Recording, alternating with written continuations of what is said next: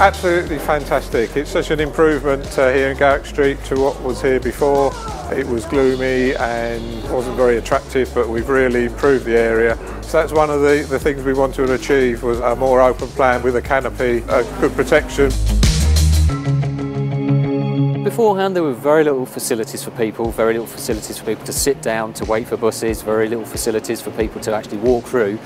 Now there's improved lighting, both high-level lighting and lighting underneath the canopies where people are sitting. It encourages people to sit there, to wait, and it means that they feel safer as well.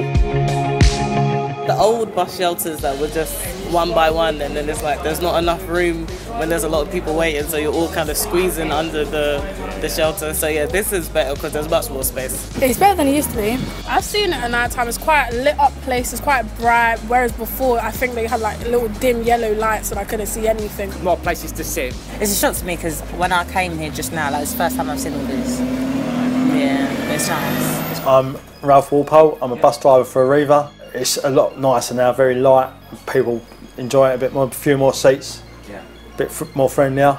It brightens up Gravesend a little bit. I think the customers are feeding back that they like the feel of the place and the movement of the buses through. It's making for smoother traffic. It will be a genuine improvement, I think.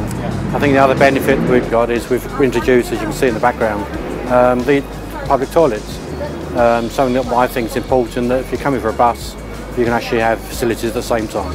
Improving the customer experience really is key, especially when we're trying to promote modal shift away from private vehicles onto more environmentally friendly transport such as public transport buses.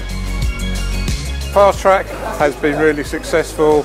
Next year the plan is to have an electric fleet running on Fast Track, which will be on the A route and the B route. It brings together lots of sustainable modes of travel, which help to reduce congestion on the roads and improve air quality. Now we have the bus hub, and it is a real centre for transportation in the town.